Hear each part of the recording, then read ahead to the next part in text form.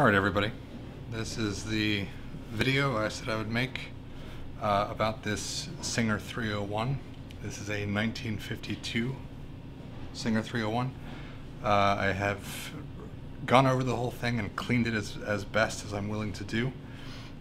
Usually when I clean machines, what I'll do is I'll take a nylon scrub brush that you would find in like a gunsmithing kit, and I'll use kerosene to soak all of the moving parts or areas that have lots of varnished oil, and I'll just scrub them vigorously with the brush, and that does a pretty good job of cleaning up all of the pivot points and all of the shafts and gears. This one does have two gears in the top here, and it has two gears in the bottom. Those gears need grease. It's not like an oiled gear machine like a 201 is. That does need grease. So I scraped off the old grease and put new grease on it. For the potted motor, I didn't have to do any rewiring, which is really nice. All I had to do was clean off the gear on the hand wheel and then clean off the gear on the motor. I took the motor out, obviously, because you can't reach everything from inside the machine. I took the motor out and I used a motor oil, like 2 drops of motor oil, to kind of rejuvenate the sealed bearing on the top of the, next to where the shaft is, where the worm gear is. And then I used kerosene also to scrub off the old grease on the worm gear itself. And then I used Q-tips with rubbing alcohol to kind of clean up the commutator bar. Now some people like to use sandpaper to make the copper on the commutator bar as shiny as a penny. I don't really like to do that because, you know, you're losing a lot of copper when you have to polish things like that. So it doesn't need to be shiny like a penny, it just needs to be clean. So I just cleaned it with a Q-tip and some rubbing alcohol, and then I applied the grease to the worm gear. Well, I put it into the machine first. I applied the grease to the worm gear. I applied a little bit of grease to the hand wheel gear that it meshes with. Greased the 2 gears at the top, greased the gears at the bottom, and then I just went through the oil points with regular sewing machine oil, and it's been working very well. I haven't done a lot of actual projects with it. I've just been kind of sewing on scrap fabric like I have today. But it's a wonderful machine. It is an aluminum bodied machine. It's not like the old cast iron machines. But the advantage to that is that you can reach nearly every piece of the machine without having to take it off of the machine, which is a very nice feature because it allows you to clean the machine thoroughly or nearly thoroughly without risking damage to old screws or delicate parts like that. So you can take off the top of the machine and you can see the entire shaft, which is very nice. You can obviously open the faceplate and you can see all of the pivot points inside. And there's a grease, or there's a drip tray, I should say, on the bottom of the machine that you can take off, and you can see all of the underneath, the cantilever, cantilever shafts, the pitman arms, all of the pieces that make the sewing machine function. You can reach that stuff pretty easily. So that's really easy to clean and very quick to service. The bobbin case is very similar to it's the same bobbin case that you would find in like a featherweight, in which I don't have a featherweight, but the case is the same. The cases are rather expensive, so it's important if you're buying an old 301 like this to make sure that the case is actually in the machine, or to make sure that you're able to negotiate the price if it's not, because these cases are if you are interested in getting a Singer-made bobbin case, you're looking at spending, upwards of $70 or $100. They obviously make like $30 Q-Tex off-brand cases. Sometimes I've heard that the quality is not nearly as reliable on the third-party cases, but I don't know. I only have the Singer case that it came with, so I can't really comment on that. But it is something to consider if you're interested in buying one of these machines. Just get the case or make sure that you're able to get a discount on the price if it doesn't have the case, because you will have to spend some money after in order to get either a third party or a Singer case. That's about it for the machine. As I said, it's an aluminum machine, so the body is aluminum, I should say. All of the inside pieces are either chrome steel or stainless steel or just regular steel. It's a very durable machine. It's not going to fall apart, or the gears are not going to strip themselves. There's not going to be any catastrophic problem that you can't resolve yourself at your own house, for the most part. Sometimes I suppose it's possible to damage it in a way that you'd have to get new parts or call somebody that knows a little bit more about this machine than you do. But I didn't run into any issues with this machine, and I can't imagine a scenario where you would have to replace like metal gears, or you'd have to replace the shaft, or you would damage something. The only weak points this machine would have is the same weak points that any other industrial machine or a vintage machine would have. Is the hook obviously could be damaged.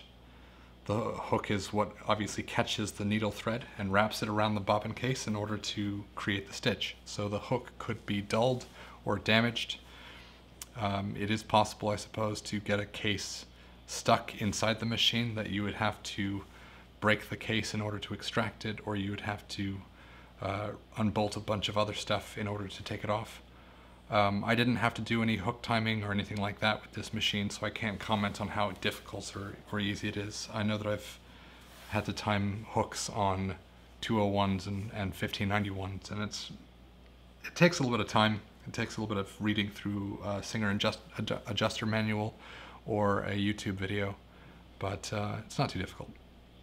This one does have a light that I'm going to turn off for the video so it doesn't get a lot of glare on my fingers. But let's get into the sewing. So what I've got is a piece of, it's cotton. They called it cotton denim, but it's more like a canvas, to be honest with you. But I've got 2 layers of it. I've got a 116 size needle here. I've got black thread on the top, and we've got white thread coming out of the bobbin. So we'll be able to see the stitches pretty nicely. And I'm going to stitch it along this corner as if I was doing a top stitch on a headband. So usually what I'll do is I will move myself closer to the machine. Oh, whoops. This cabinet's got a little drawer that extends below the lever, so you have to open the drawer in order to get to the lever in order to use the machine. Anyway, here we are. So what I like to do is I will set it so the fabric is dead center of the little toe on the right of the needle, and that gives me about a 1/8 of an inch edge stitch around a headband, or if I'm doing top stitching around zips or something like that for a case of some kind, then that would be what I would aim for. These old vintage machines don't have a lot of torque immediately when you press down the pedal, because the motors don't have a lot of torque. What you can do if you want to start it slowly, I mean, you can start at a regular speed if you want to, and it'll just, sometimes it'll take off like a rocket. What I like to do is to have a sort of a more controlled start, where what I'm going to do is I'm going to have my right hand on the hand wheel, and I'm going to move the hand wheel. It is going to spin, counterclockwise, so it's going to be turning towards me in order to start the machine. As I'm turning the hand wheel, I'm going to be feathering the foot control. This particular case, or the particular cabinet that I'm sitting at, the foot controller, the pedal, is mounted inside the case, inside the cabinet, and I'm just going to use a knee bar that actuates the button on the foot control. So even though I'm using a foot pedal, I'm operating it with my knee, which is different, but I thought it would be more fun to keep things as authentic as possible for this particular machine, so I didn't use my usual electronic pedal. So what I'm going to do is, first of all, I'll start off with just my knee lift, or my knee accessory, and I'm not going to touch the hand wheel, and hopefully you'll see what I mean when I say that it doesn't have a lot of starting gusto until you actually press down on it. So that's not too bad, actually. That's starting pretty controlled. Sometimes if you start it up, it'll feel like there's a sort of a sticky point where, in order to overcome the motor's resistance to movement, you have to really stamp on it, or in this case you really have to hit it with your knee in order for it to actually get any kind of activity. But that was a pretty good start, so not a big deal. What I'm going to show next is I'm going to show how I would use my hand to kind of give it a bit of a push start in order so it will start slowly and be a lot more controlled when it gets going. It's not going to get super fast, hopefully. So we'll see if I can do that. I'm not super good with this machine yet, since I've only had it for a little bit and I've used it even less. So let's try it.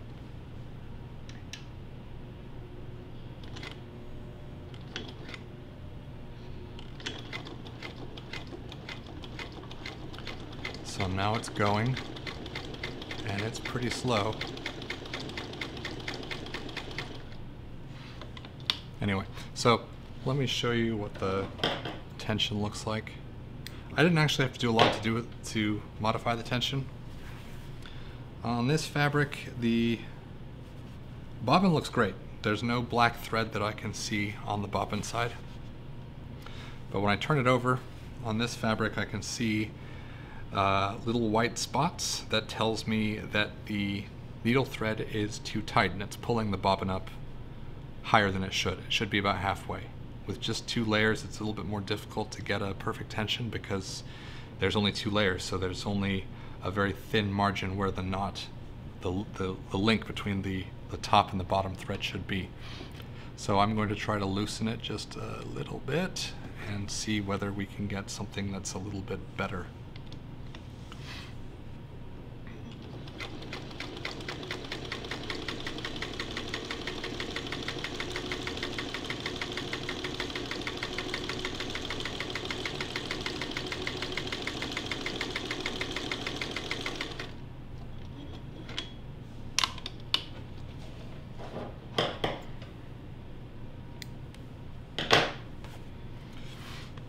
So I still see a couple of spots, but a lot fewer comparing the first stitch line with the second stitch line. And at the end, I'll put the lights on this a little bit better so you can see it.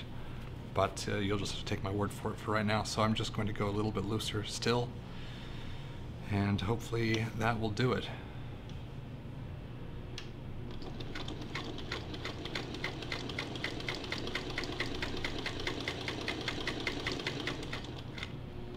You can feather it a little bit and it can get pretty slow, so if you're doing like over a hump, or you're doing an area where there's a very little margin for error on the stitch, then you can go pretty slow, but it's just difficult to start slow. So it has no problem getting slow when you're moving. And that looks a lot better. So there's still a couple of spots where I can see the bobbin thread from the top, but that also could be the fact that it's only 2 layers and it's very thin fabric, so it's not likely to get every single piece evenly. I might just try one more time for the heck of it, but it's probably not going to fix everything.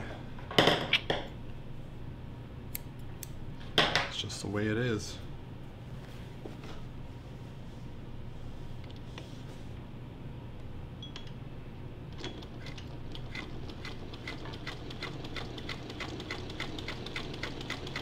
And this is not anywhere near the top speed of this motor. I don't know, I like to sew slowly because I like to feel a little bit more control from the machine, and I don't want it to run away from me. You know, nobody likes to screw up you know, if you're sewing on a label and you go too fast, it can kind of jump off. So that looks a lot better. So I don't see any spots off the top of my head that look like they would need some more adjustment. The tension looks pretty good.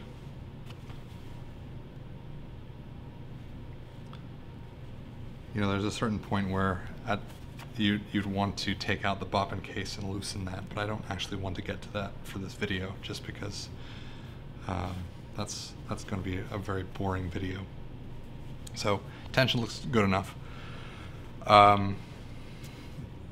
That's pretty much it. Obviously there is a bobbin winder right here, so you would just instead of threading it through all of these things, you would thread it through this back one, this one here, and then I'm assuming that, and I haven't looked at the manual yet much, so I'm assuming that the thread path would go through this back guide, then this one here, and then from there it would go down here, or you could just put a spool right here and thread it through the bobbin winder tension assembly right here at the bottom.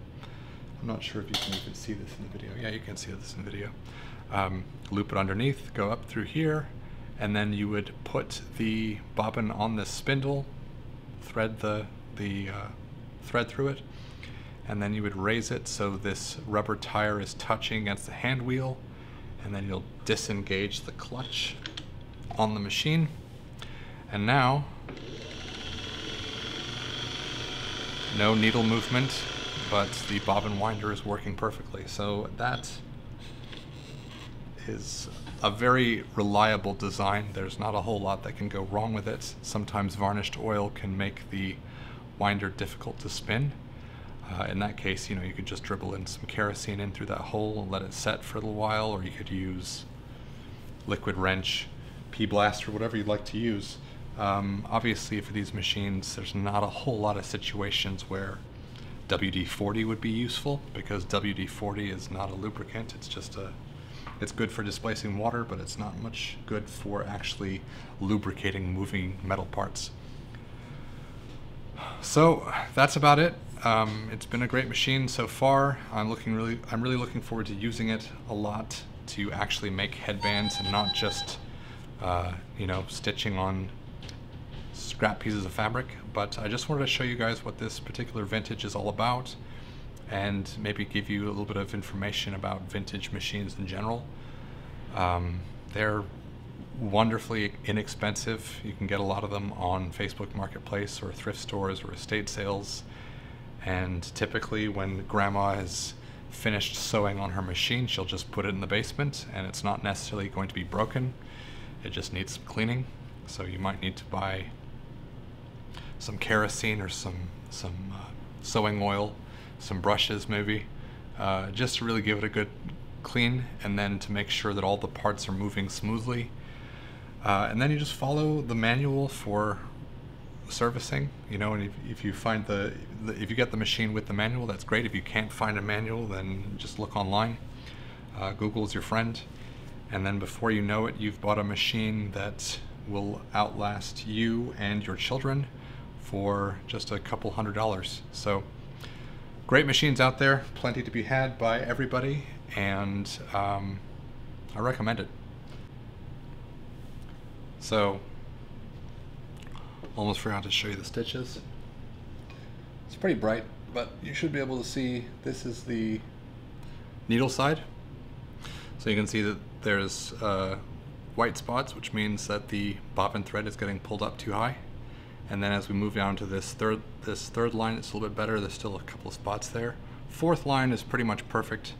There are a couple of spots at the beginning of the stitch, and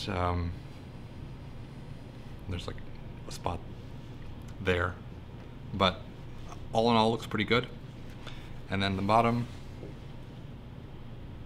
that's about as picture perfect as Singer can get. So very happy with this machine so far, and look forward to using it.